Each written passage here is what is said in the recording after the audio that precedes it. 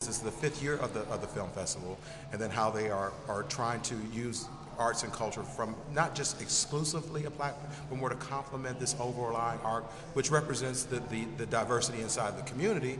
I'm in it. I'm in it because if you look at my message, again, some of the ills that are affecting blacks today are affecting the larger society. So if we are not talking, this collective nation that we are, and we want to put ourselves in a box, ultimately we're doing a disservice because some of the solutions can potentially come from this diverse and melting pot that we represent.